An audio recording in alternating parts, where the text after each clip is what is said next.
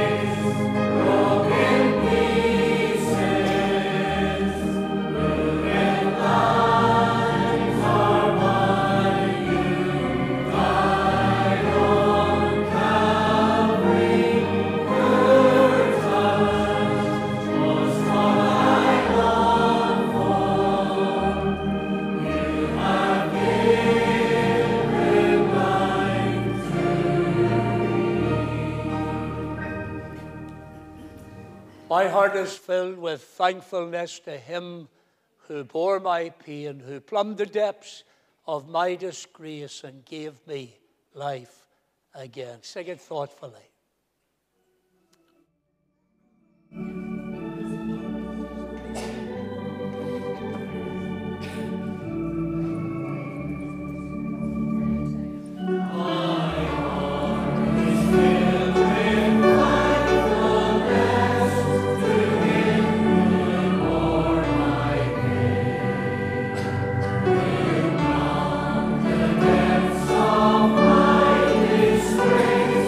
And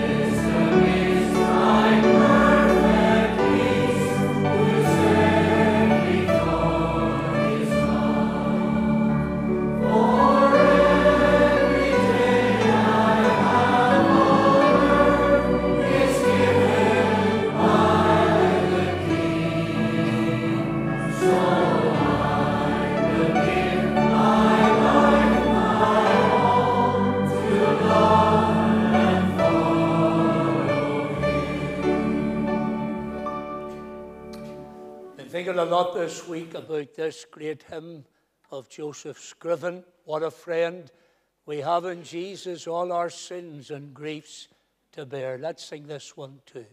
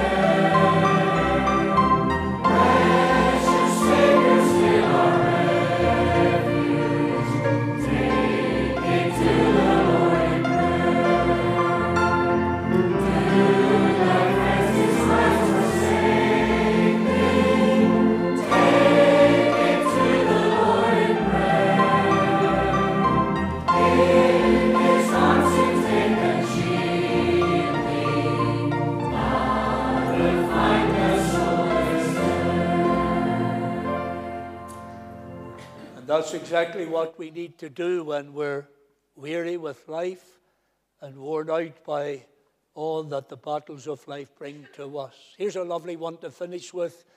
Be still, for the presence of the Lord, the Holy One, is here.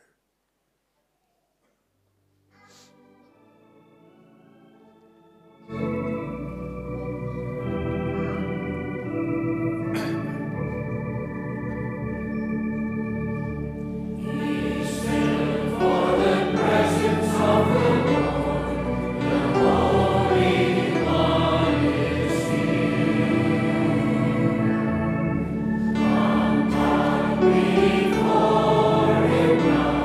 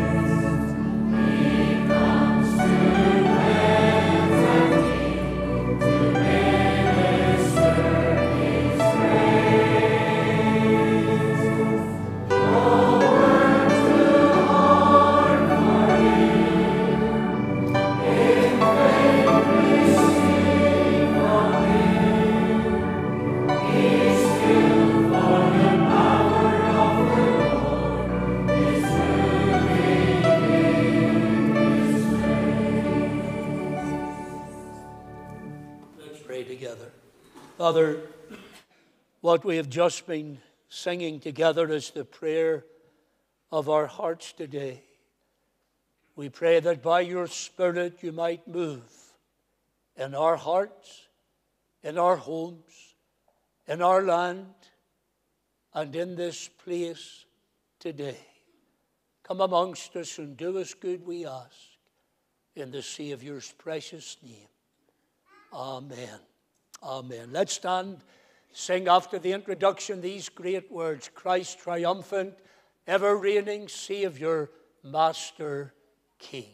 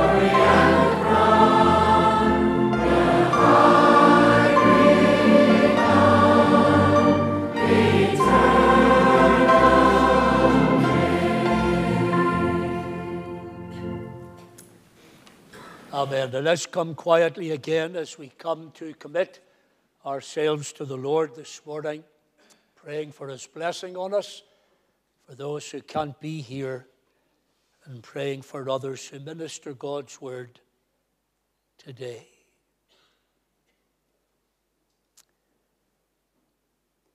The psalmist says, I will lift up mine eyes unto the hills, from whence cometh our help.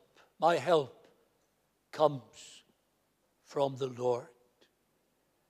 Our God and our Father, we come to you in the worthy name of your Son, the one we have been singing about just now. And we enter your holy presence longing to be still before you, realizing that as the world in which we live rushes on, your word encourages us to be still and to know that you are God. You are the great Creator God, the God and Father of our Lord Jesus Christ, and the God of our salvation. We come to you humbly and very reverently, realizing, our Father, that we are what we are by the grace of God. There is nothing outside of Christ that would commend us to you today. And so we come in the Savior's name, and we wait quietly around your great throne of grace. And Father, we bring you our praise and our worship and our adoration. We thank you that your word tells us that you are a great God and greatly to be praised. You're a God who gives us everything that we need in life. You're a God who provides far more than we will ever need. And today we say it individually, great is thy faithfulness, Lord, unto me. Father, we come to thank you for the week that has gone out into eternity, with all the ups and downs of our journey, with all the blessings and all the battles. We thank you we can come on this new Lord's Day morning, and we can meet together to praise and to magnify your great name, and to sit under the authority of your holy word. Father, we bless you for the past week. We thank you for every token of grace and mercy and love that has been our portion. But our Father, we come to you now, and we come to pray for your hand to be upon each one of us gathered in this church building, and those who listen in live on Facebook just now. You know us individually, and you know our needs. Father, there may be some here this morning who are struggling with life. For them it has been a difficult week. For them, our Father, the battles have been more than they've been able to bear. And they're here just now, and they need to hear a word from the Lord. There are those, our Father, who, because of disobedience like Jonah, are not in the place spiritually where they ought to be. And for such, our Father, we all pray that you would have something to say to our hearts today. Some don't know Christ yet, and lovingly we pray for them, tenderly we plead for them, and ask that by your Spirit you would draw them to repentance and to faith in the Lord Jesus Christ. Father, we're all here this morning. We've come from different homes with different needs. Please hear our prayers and come down and be one of our number and minister to us like you alone can. Remember those who are not well, who'd love to be here. We pray, our Father, for Jim in hospital today, for Tommy going into hospital on Thursday. We pray for those who have been in recently and have just returned home. And Father, we continue to pray your hand of blessing to be upon them. We think of Serena this morning. We think of wee Poppy. And we commend each one of them to you and ask, as you see their different needs, Father, that you will move your hand in grace and in healing, and that you will work out your purposes in these situations.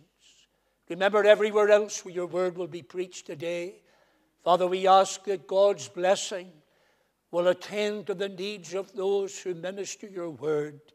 Give them great grace. Empower them by your Spirit. Enable them to proclaim the unsearchable riches of Christ. For those further afield who have gone out to serve you in the great mission fields of the world in which we live, bless them today. Those whom we know and those whom we don't know, we commend them to your care and ask that liberally by your Spirit you'll minister to them and through them to the hearts of others. So, Father, hear our cries as we come just now. Bless Ivan as he will speak to us later and share with us with all that you've done through our Holiday Bible Club. And we only can say today how good is the God we adore. So hear our prayers and bless us, we ask, as we continue on in your presence just now.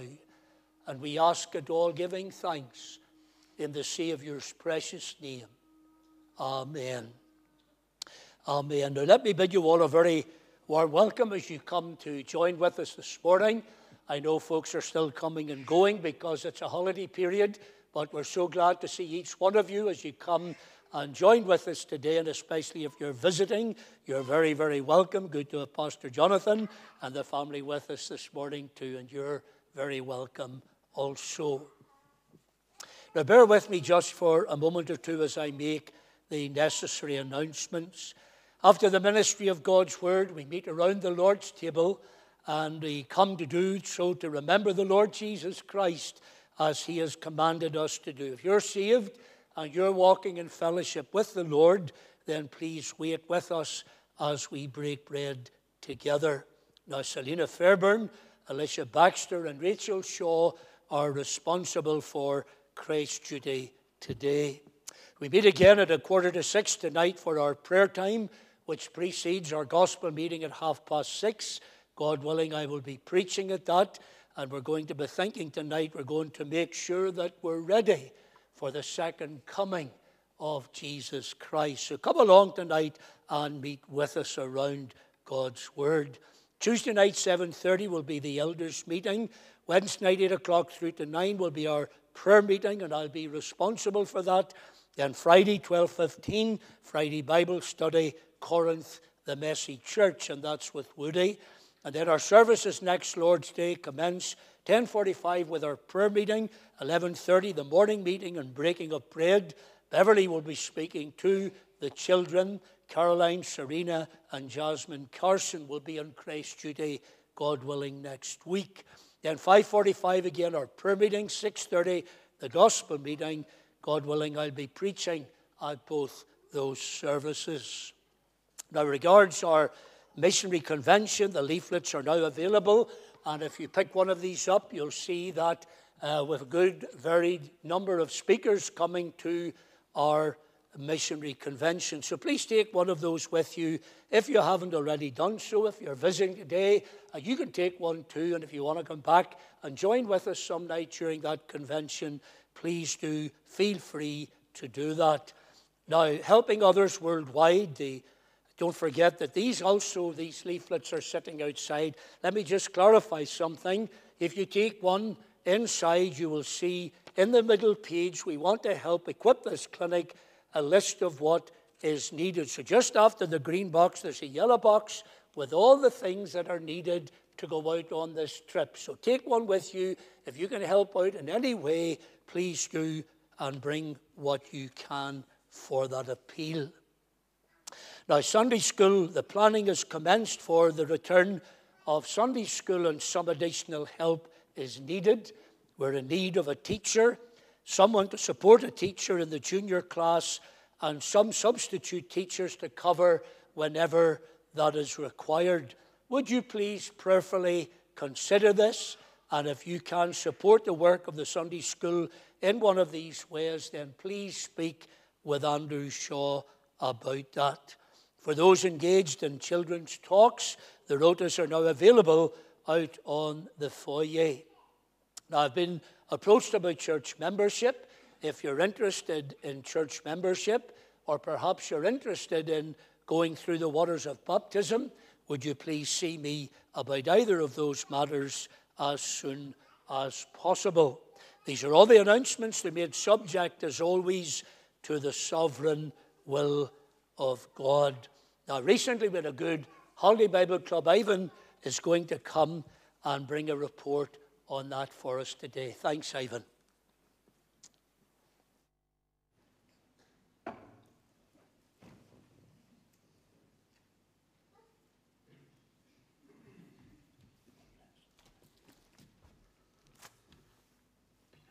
You ever get the feeling you were in the right place at the wrong time? Don't know how I ever got involved in the running of it this year, but anyway, God led us, and that's the way it was. I have to say, one word that can probably summarise Holiday Bible Club this year: wow, what a year.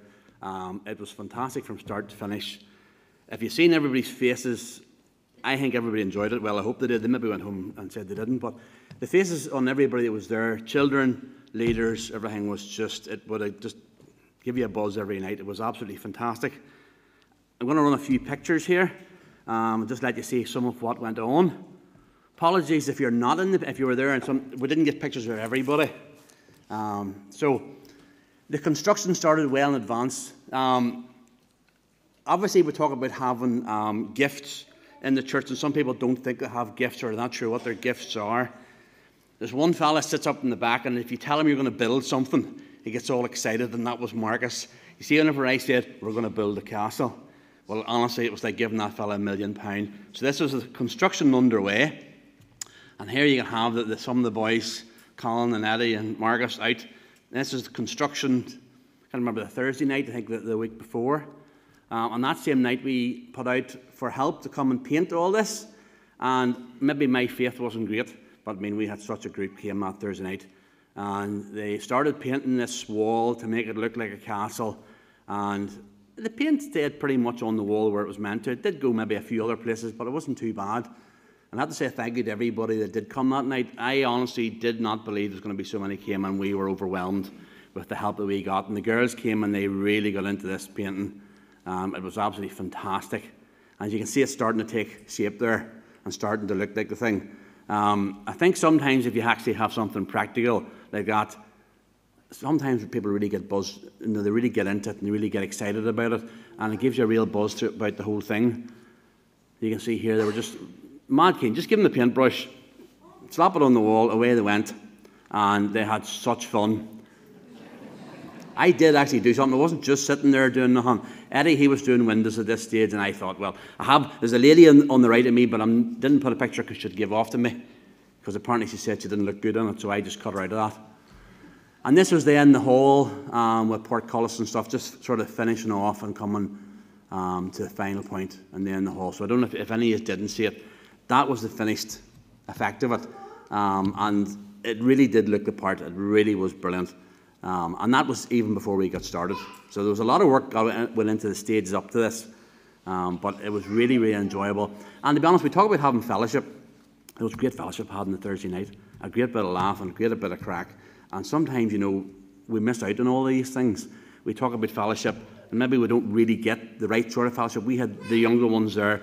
It was great, really, really good fun, really enjoyable. And yet we were all there for God's glory. We were all doing work for God, to see that children would come the following week and learn about Him. So then obviously the week came. Couldn't believe it came. And we had such a band of helpers, and as you can see, the girls all smiling.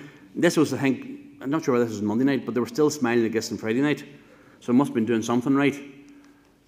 And they were just so happy to be there. They really were enjoying every minute of it. Even in the kitchen, there was work going on in the kitchen, preparing for crafts and doing all sorts of things. And here we have courses. Every night we did courses. As you can see, we had a few wee things just in the church. A bit of bunting and a couple of flags as well, on the theme of what we were doing was come and meet the King. So, Jesus is the King. So you can see the children all up there, really, really enjoying it. The leaders are all getting into it as well. And there's some aged standing up in the background there with his hands in there. I don't know who he was. He kept coming along every night, couldn't get rid of him. So, as you can see here, they really, really love it. Give them a few courses, and they really, really enjoy everything about it. They're just buzzing. But it's not all about courses. We're not here just to teach them courses, much as it's fun. There's other things going on. Yes, we had games, and you can see again how the games will go on here, and everybody again getting involved in it. Mums and every leaders, all sorts. This was actually on the final night. Some of these pictures were taken. So some of the parents were there. And here we have memory verses. So again, we were learning memory verses. We learned 4 memory verses over the week, which I'll mention just in a minute or two. But again, they were all mad keen to get up the front to get reciting the memory verses. You think sometimes you're not doing anything, or you're not having an effect, or you're not, there's nothing going on. And you see the like of these wee ones coming up, and you've taught them a memory verse, and they're mad keen to get reciting it. And maybe you think to yourself, it's just a memory verse. Them reciting it, you don't know what that's doing. That's planting into them. You're creating a wee foundation in them. And that might be with them the rest of their lives. And there might be some time down the years. We don't know what the future holds for these children. But down the years, that verse might come back to them in a time of need. And the Lord might speak to them through that. So, don't think that we're ever doing this, just there's no reason behind it. we're actually serving the Lord, and we're helping to plant the seed, and we are then relying on God to bring that seed to fruition. So there's crafts every night as well. There's different craft shields and flags and all sorts of things were done. And again, they really do seem to love the crafts. There's a lot of work involved in the crafts. So again, for those that got involved behind the scenes, thank you very much. There's really a lot of work to have a different craft every night. And then we're having 4 different groups on a 15-minute turnaround, which is really quite quick. So we're asking quite a lot. But here was the fun bit of it all, I think. This to me just made it all so worthwhile. It was King of Kings. So yeah, they actually got to meet the kings. And I had left it up each night to the girls that were doing the questioning. So it was like a question interview sort of a thing. And so the like of King David here was in behind the castle, and then they had to get him out through the door and then get talking to him. And certainly some of the kids got a bit carried away with questions and whatnot. But we had King David on Monday night. And the verse on Monday night was Philippians 4, verse 13. I can do all things through Christ who strengthens me. So you were thinking about King David and giant Goliath, and how without God's strength, David would not have overcome Goliath. I mean, that was not of Goliath. As in our work and what we do, anything we do is not of us. We're there doing what God wants us to do. So there's nothing involved in any of this of what I have done. It's all God's work through me, and I don't want to take any glory for what has happened. It's all down to God. We give thanks to God for that. But I can do all things through Christ who strengthens me. And that's what we find with David. Then on Tuesday night we had King Josiah, the youngest king. And we learned in Psalm 56, verse 3, whenever I am afraid, I will trust in you. He was a king at the age of 8.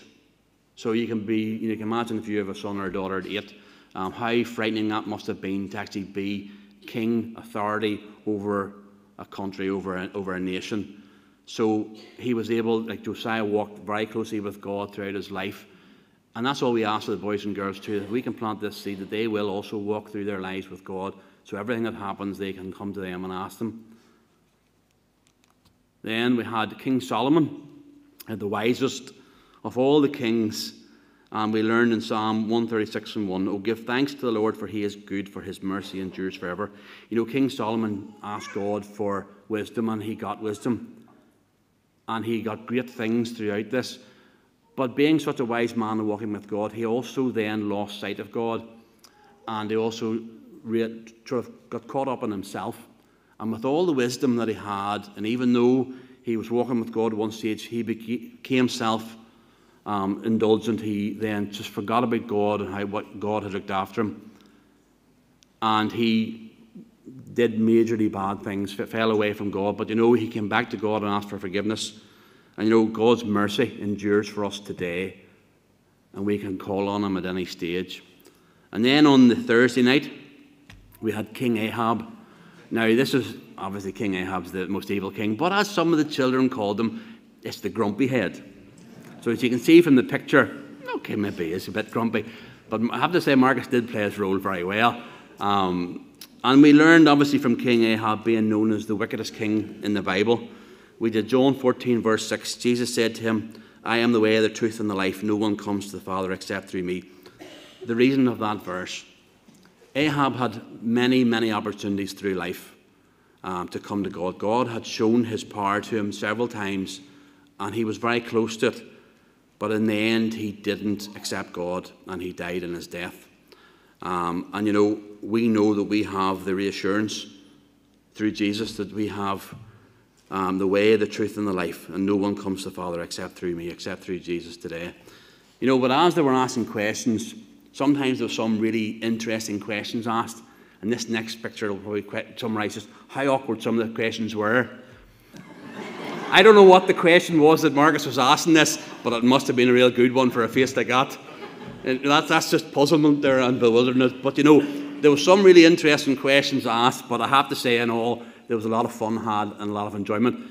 And I honestly do believe that the Lord used this work this week to really instill into the hearts and the minds of the boys and girls. And sometimes you have to use visual things. Obviously, the Friday night then we had bouncy castle. This is me doing health and safety inspection at the time.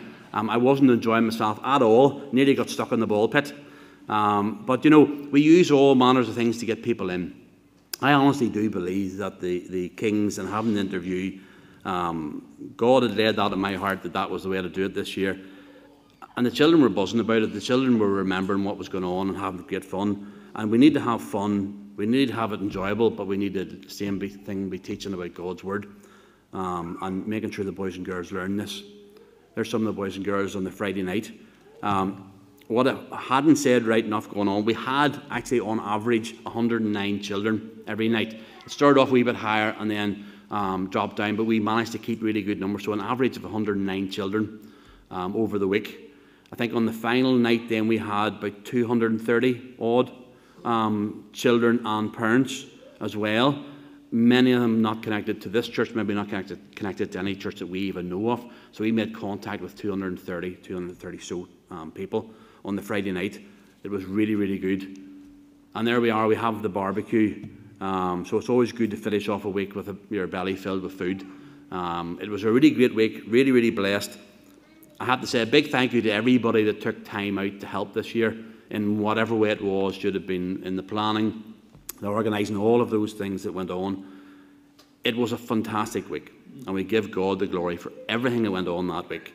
And, you know, as we do this work, we're there for the children, but we've also got to remember as well, we're also there for the other leaders as well. A lot of the younger leaders, and we had some very young leaders this year came forward, and I have to say, I was so blessed to have them there. Really was chuffed to be there. And, you know, we have to be seen as encouragers as well, and to support the younger ones coming up through the church. Not only do we have to give the word out to those that maybe don't go to church, but we also need to be seen as encouragers. And sometimes I think we don't do that. I know sometimes I maybe don't do that either. And maybe that's something that we should do more of, encourage. We can all find faults in people. It's so easy to do. And I know I can do that so easy. But maybe we should be looking for all the positives and actually encouraging all the younger helpers, all the younger ones in the church, to build them up and not knock them down. This place would be such a wonderful place to be if we all built each other up, and the fun and enjoyment that we would have. You would come through that door with a big smile on your face, and you'd be leaving with a big smile on your face. Wouldn't that be a wonderful place to be? But you know, we're just going to finish off a chorus. And I was tempted to do some of the choruses that we had done during the week, but I might have got put out through the door, so it didn't bother. So we're just going to do God is so good. Because of Holiday Bible Club, because of the week we had, we know that God is so good. He showed it to us that week, and the numbers of children that came through the door, the faces, the enjoyment, how they learned memory verses. They went away with their wee shields and their flags, with wee Bible verses, with wee bits of information on them, away rushing home to tell their mums and dads.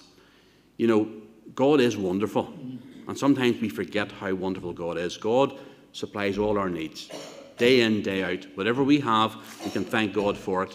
And maybe sometimes you don't think there is anything to give thanks to God. There's always something to give thanks to God for. We all as Christians go through hard times. It's not easy, but God's there as we learn through the verses. He's there to strengthen me. I can trust Him when I'm afraid. His mercy endures forever. And also He is the way to God today. So we're just going to sing this. Now, there is actions to this, so I'm not sure. I know the actions to the first one. Don't know about the rest, but we'll give it a go anyway.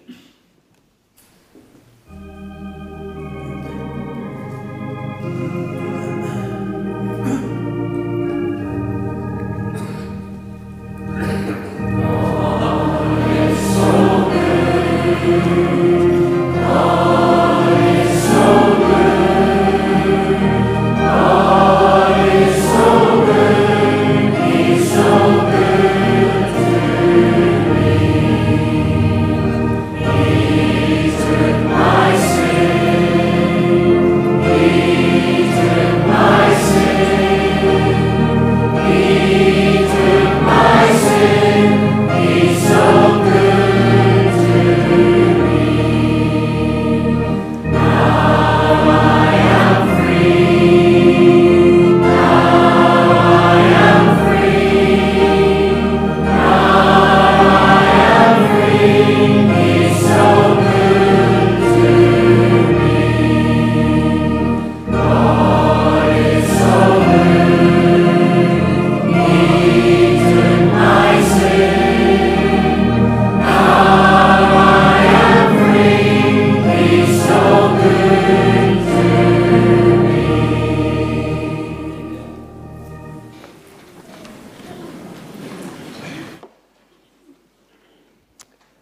Well, thanks to Ivan for that report. If you hadn't been down and seen this going on, you'd have realised just how good it was and how blessed the folk were who had come to it. Now, turn with me, please, in your Bible. We're turning back to the book of Jonah, and we're turning to Jonah chapter 2.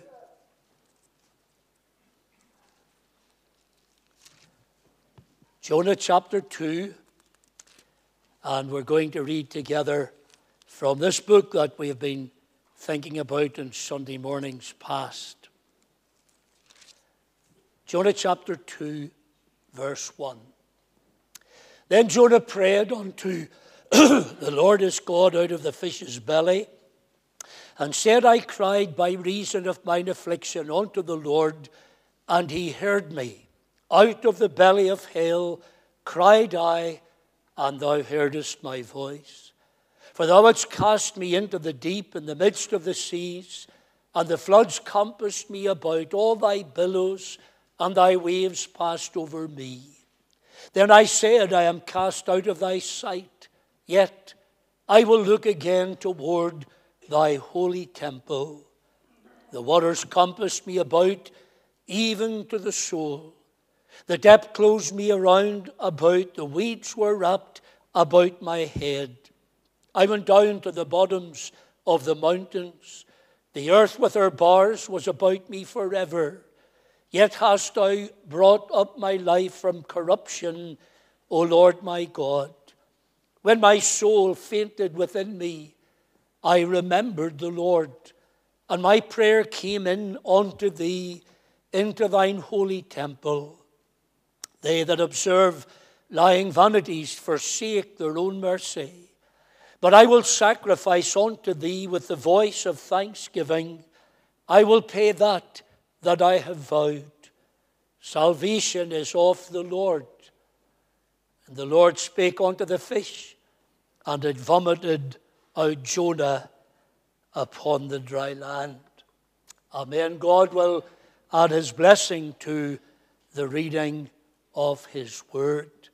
For a number of weeks now we have been looking at this little book, the book of Jonah, and we've been thinking about this reluctant missionary. God, of course, had commissioned Jonah to go to the city of Nineveh, and there he was to cry out.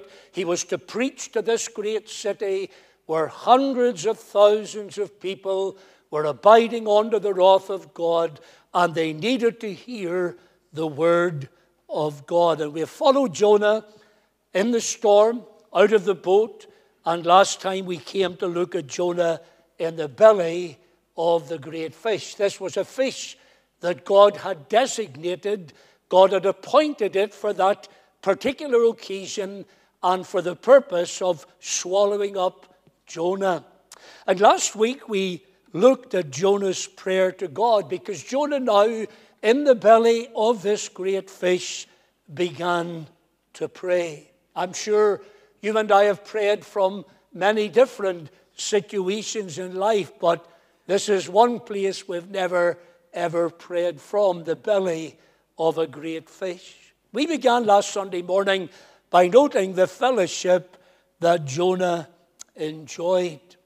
Whenever the sailors had thrown Jonah over the side of the ship, I'm sure that Jonah might have felt at times this was the end. He had disobeyed God. He had gone on the run. He had run away from God, and he found himself now in a situation where these hardened sailors, in order to bring peace in the midst of a storm, they took Jonah and they threw him over the side of the boat. But God had designated this fish to swallow up Jonah, and God wasn't yet finished with his servant. He was on the run from God, but the running was now over. God was going to deal with him. God was going to chasten him. God was going to restore him, and then God would soon recommission him back again to the work.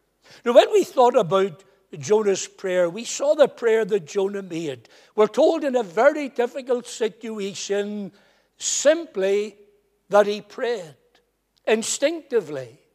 He turned to the God that he had run away from in the midst of a crisis, and Jonah prayed. You see, Jonah had got out of the habit of praying. Even when he was on the ship with these hardened sailors and the winds were blowing and the ship was being tossed to and fro in the storm that God had sent, Jonah was asleep. He was asleep down at the bottom of the boat, and there he was resting while these sailors who knew nothing of Jonah's God were crying out to their gods, and they were looking for something to happen. But now that is past. And Jonah has now been in the sea and then in the belly of this great fish, and it says he prayed. Beloved, don't ever get out of the habit of praying. It's the easiest thing in the world for any one of us to do. You know how it is. In the midst of distress or in a crisis in our life, we feel compelled to be driven to God upon our knees and crying out to him because we can't do anything without him. And somehow when the distress is over and everything is settled down, we stop praying. But never get out of the habit of praying, because that's what had happened to Jonah. And now in the belly of this great fish, he prayed. It says, in my distress, I called to the Lord, and he answered me. But secondly, we noted the place where Jonah prayed. He prayed to God out of the fish's belly. That encourages me. You see, no matter who we are today, no matter where we are today, and no matter what we're going through in life, we can pray to God at any time. We can pray to God anywhere. It doesn't matter the circumstances. God is only a prayer away. That's why we sing this morning that great hymn by Scriven. What a friend we have in Jesus, all our sins and griefs to bear. What a privilege to carry everything to God in prayer. You see, beloved, that's why we need to maintain a prayer life. God is only a prayer away. And God, yes, he knows what's on our heart at any given moment of time. He knows what we're passing through in our journey through life. But God delights in the prayers of his children. So make time for prayer. I want to pick this story up again this morning. We've noted the fellowship Jonah enjoyed. He prayed on to the Lord his God out of the fish's belly. Here's the second thing. I want you to see the feelings that Jonah expressed. Look at these opening 3 verses in Jonah 2 for a moment. Then Jonah prayed unto the Lord his God out of the fish's belly, and said, I cried by reason of mine affliction unto the Lord, and he heard me. Out of the belly of hell cried I, and thou heardest my voice. For thou hadst cast me into the deep, in the midst of the seas, and the floods compassed me about. All thy billows and thy waves passed over me. Now I tell you this, you cannot read those words without understanding something of where Jonah was at that time. He opens up his heart to us. He tells it as it is. Sometimes you know somebody's not well or they're going through a situation, and then you go to them and you say to them, well, how are you? Oh, I'm fine, Pastor. Or they go to their friend and, oh, well, no, things aren't as bad as it seems. But the problem is often the world is crashing down over the top of them, and they're hemmed in and they're swallowed up by the events of life, but they won't say because they're afraid to say. Jonah was in a situation where he tells us as it is. And he tells us what he's going through at this time. And as he expresses his feelings, there is no doubt whatsoever that this was a very personal and a dreadful experience. We know, of course, that this was all of Jonah's own making. He was the one who had run away from God. He was the one who had disobeyed God. But you can't help feel for him in the situation that he finds himself in. Look at how descriptively he relates to all of this and tells us how he felt. First of all, Jonah was in despair. Jonah was in despair. Jonah speaks about his affliction. You know what he says? He says as if it seemed that he was in the very belly of hell. You can't get much stronger than that. You can't get much deeper than that. Jonah looks at where his disobedience to God had brought him, and as far as he's concerned, this is one of the darkest experiences that Jonah has ever had to come through. And you know what? He's now beginning to realize that it was all of his own making. That his disobedience to God was far more costly than he ever thought it could be. He's in a state of great despair, so bad, he says he's in the belly of hell. Now, when Jonah speaks here of hell, he's speaking of Sheol, which is the word used in the Old Testament to speak of the place of the departed dead. The word's used 65 times in the Old Testament. In the New Testament, words like Hades, Gehenna, hell, they're all used to speak of the place of the departed dead. That's a big subject. It's not for this morning. But what this tells us is this. Jonah had fallen so far, he feels he is dead. And he's buried in the body of this great fish. Yet, beloved, at the lowest point in Jonah's life at that time, God knew all about him. Do you know what? Sometimes we all find ourselves where Jonah found himself. Life can treat us badly. And we can be sitting at home in the depth of despair. The first thing we think, nobody cares about me. Nobody calls to see me. Sometimes people don't know that you're in despair if you don't tell them. Sometimes people don't know your personal situation, and they don't know mine. But there's one thing absolutely sure. God knows all about it. For God knows who we are, and God knows where we are. And God sees us, child of God, when life is filled with despair and there's nowhere else to turn. Look heavenward. Look heavenward. Because you see, God sees you. And God knows all about you. And God assures you He'll always be with you. Jonah relates to his experience. Jonah was in despair. And secondly, Jonah was in deep waters. Now, I'm not saying that the fish was at the bottom of the sea. I'm talking about how Jonah felt. Look at verse 3.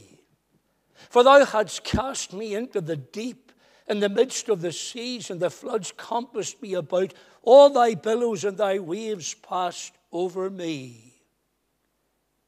That's quite an admission, isn't it? Because now for the first time, Jonah has to admit that it was God's hand that was working behind the scenes in everything in Jonah's life to bring him to this very place. It wasn't the sailors who had thrown him overboard. They were just the instruments that God used. It was a sovereign God who had done this. It was God's way of chastening his servant, and it was God's way of rebuking him for his disobedience. Beloved, we all know from experience that like Jonah, when we find ourselves in deep waters, it's not a nice place to be. Now, Jonah was there of his own making. He had run away from God. He had disobeyed God. He had refused his commission.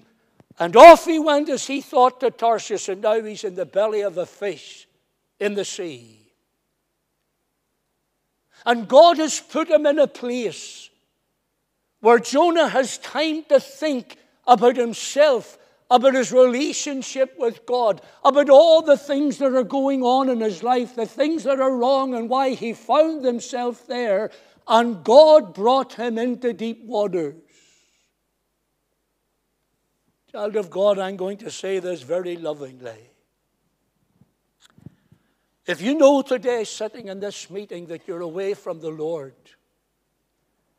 and you have been now for quite a while, or you've just been simply going through the motions with God, you haven't been praying, you haven't been reading, you haven't been walking with God, you haven't been committing every day to God, you haven't been looking to Him because you see, you feel you're fine the way you are.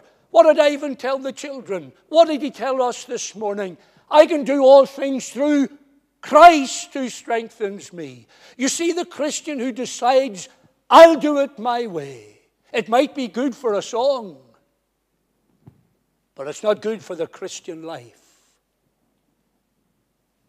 Child of God, I say to your heart this morning, and you don't need to put your hand up, answer me, speak to me. I'm saying to you today, listen, if your life has been falling apart recently,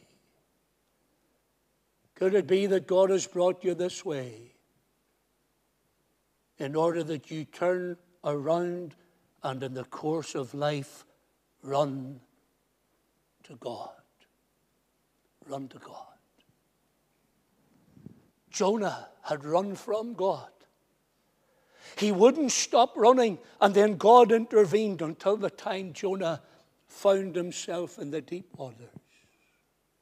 As some of you will say to me, Pastor, that's great. Understand that. But you know what? I'm in the midst of deep waters this morning. I've done nothing wrong. I've tried to live an impeccable Christian life. I have prayed. And I have read the Word of God daily. And I've pleaded with God to bring me to the place where I'll know deliverance from where I am just now. He hasn't done it. I've lived an impeccable life. And yet I'm still in deep waters. Child of God, sometimes that happens too. Have I an answer for it? No. But there are times in life whenever God seems to take dramatic action. Dramatic to us, just normal for Him. And He does it in order to teach us something about life. You say, Pastor, I could well do without what I'm going through. You're not the first to say that. I've said it too. On many occasions. But you know what? Sometimes God deals with us physically. He deals with us spiritually. He deals with us emotionally. He deals with us financially. Why? In order to get us to face up to the realities of life.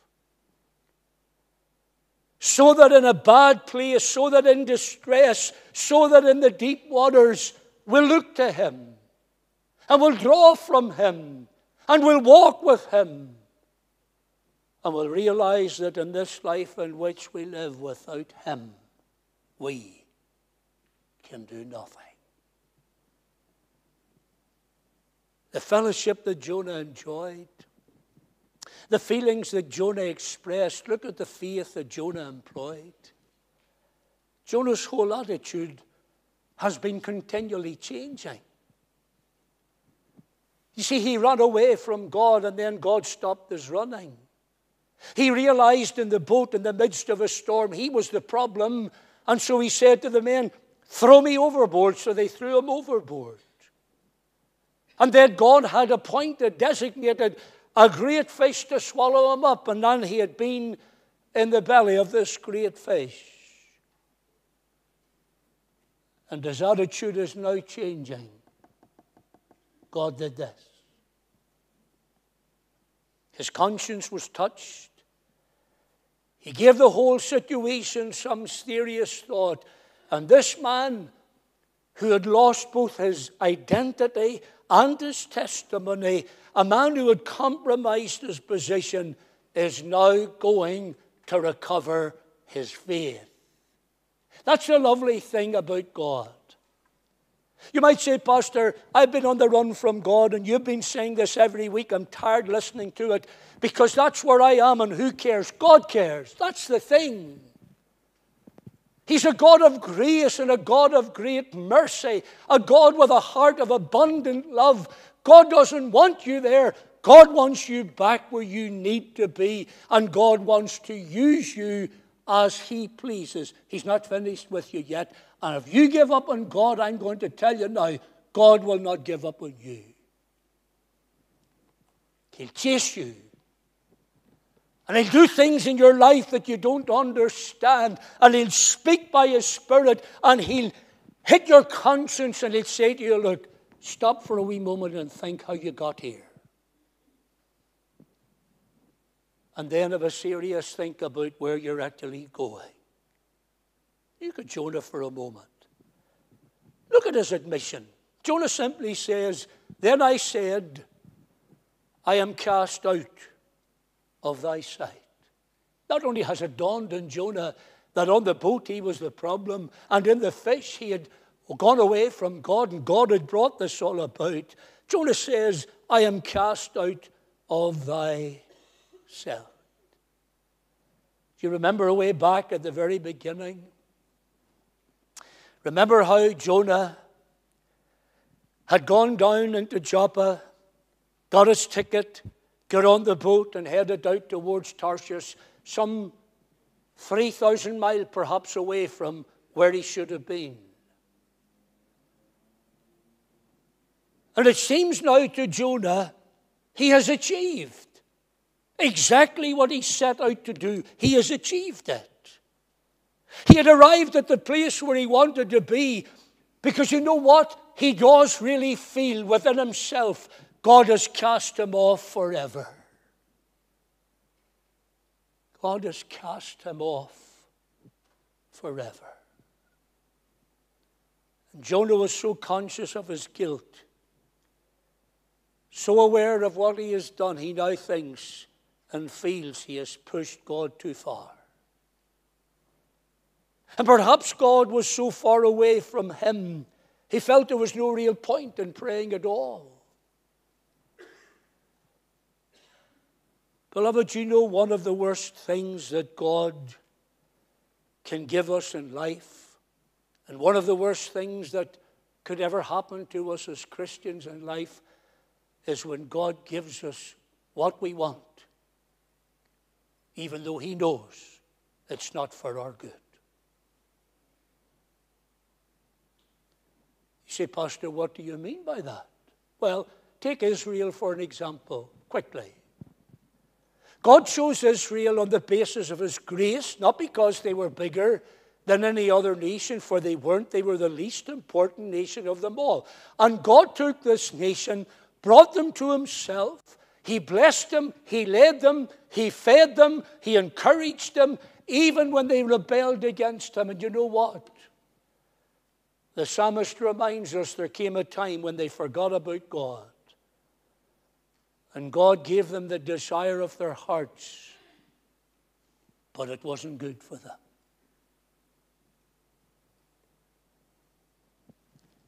Sometimes, like Jonah, we take matters into our own hands. We do what we think is best for us. We stop looking to God for guidance.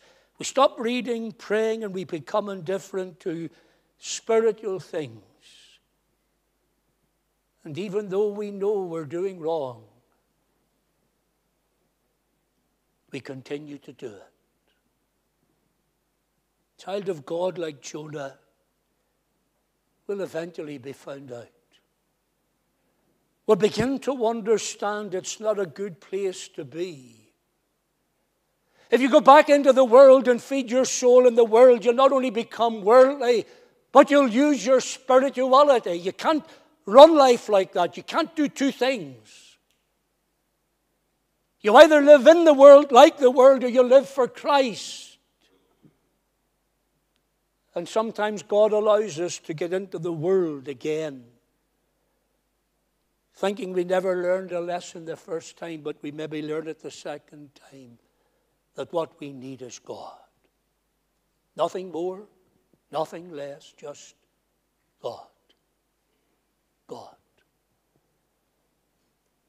I've met Christians who have said to me, you know what, yes, I love Jesus, but he doesn't give me everything I want. I tell you, friend, if Jesus doesn't give you everything you want, you don't love Jesus.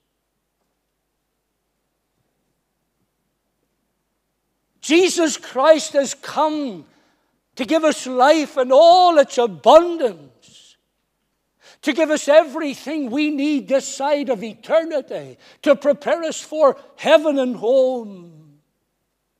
We don't need anything else. We don't need anyone else. And Jonah here had to realize not only was he found out, he was in a place where it was not a good place to be. We see his admission, we see his assurance, and I love these words, you see, because it gives us all hope. Here's what Jonah said. I will look again. I will look again toward thy holy temple. You can almost see Jonah here, and he's in distress, and he has admitted his peril, and it's almost as if he's trying to get his hands up toward God and saying, Lord, I've learnt my lesson.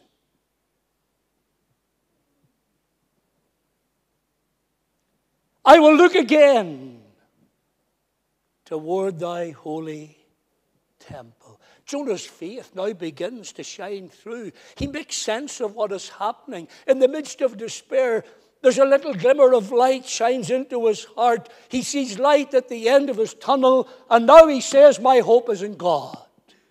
My hope is in God. Oh, he was overcome by fear, but only for a moment. He simply turned back to the God that he had departed from, and in the midst of his darkness, he submitted to God's sovereignty. See, beloved, that's the thing about life. Whenever we focus on God, things don't seem so bleak. Whenever we lose sight of God, everything in life crams in around us, and we find ourselves in dark days in the midst of despair, and like Jonah, wondering why. Well, I can assure you, if that's where you're at today, God has not cast you off, and God will see you through if you look to him. Someone has said faith is the means by which the impunity of man lays hold of the infinity of God. You see, beloved, faith is to believe what we don't see. Faith is to trust when we don't understand. Faith is to take God at his word even if things seem impossible to us. You say, Pastor, that's great, but you're not where I am. No, but you don't know whether I am or not. You might, like Jonah, say, Pastor, I feel cut off from God. I feel when I look at my life, all hope is gone. I feel that God's not interested in me anymore, and nobody else, even in this church, seems to care. You're wrong. You're wrong. Why do I say you're wrong? Because, child of God, God cares. And if you hear nothing else this morning in your distress, hear this. He will never cast us off. He will never abandon his children. He'll always give us hope if we trust him. He'll always be near even if we cannot feel his presence. Standing somewhere in the shadow, you'll find Jesus. And he'll always care about us even if nobody else cares. Remember how in the Old Testament, in Isaiah, the people were in great distress, and God said, fear not, I've redeemed thee, I've called thee by name, thou art mine. When you pass through the waters, I'll be with you. Through the rivers they shall not overflow you. When you walk through the fire, you shall not be burned, neither shall the flame kindle upon thee. For I am the Lord thy God. Are you overwhelmed this morning in your Christian life? Faith is weak and wavering. Hope almost gone. Future looks bleak. I don't have the strength to go on. Well, then I say to you today, look to the promises of God. Corrie ten Boom, and I'll finish with this, was born on the 15th of April, 1892 in the Netherlands. Her father was a jeweler, and he was so fascinated by the craft of watchmaking and so engrossed often in his work that he actually forgot to charge customers whenever they came for his services. Corrie trained to be a watchmaker herself. In 1922, she became the first woman to be licensed as a watchmaker in the Netherlands. However, the Second World War came. And in May 1940, the Germans invaded the Netherlands. Corrie and her sister Betsy, they opened up their home to Jewish refugees and to members of the resistance movement. But in September 1944, Corrie and her sister Betsy were arrested and taken to a concentration camp, and they stayed together until her sister Betsy died. Corrie was released in late December 1944. She was reunited with the surviving members of her family. She had gone through a terrible experience.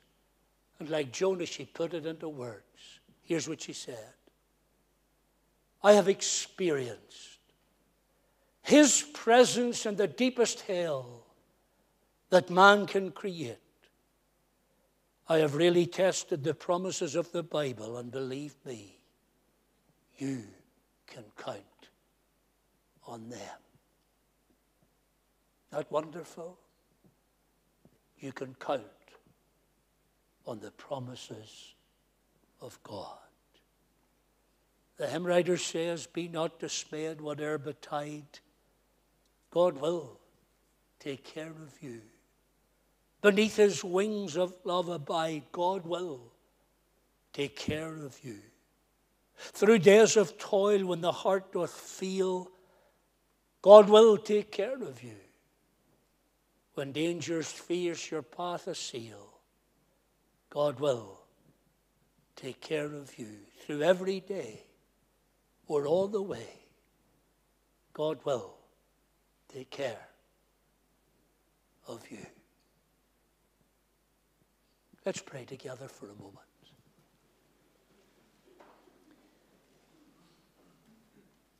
Father, we've been thinking about Jonah now for a number of weeks. And we find him today in the worst place he could ever have been as far as he was concerned. In great distress. And yet God saw his servant there. And God ministered to him. And Father, maybe some of us are sitting here this morning, whether it be of our own making, or whether it be that we're living lives that are impeccable and still we find ourselves in distress. Father, would you help us to look heavenward, to a God who really cares, to a God who is able to meet us at the point of our need, to a God who says, today my promises are enough. You can trust them. Wherever you find us today, we pray. But we'll remember your word, respond to it. And all we ask our Father is that each one of us might live where you want us to be and do what you want us to do. For Christ our Savior's sake we pray. Amen. Amen. Let's sing a lovely hymn in closing this morning. A wonderful Savior is Jesus my Lord, a wonderful Savior to me. He hideth my soul in the cleft of the rock. Let's think about the words as we sing them.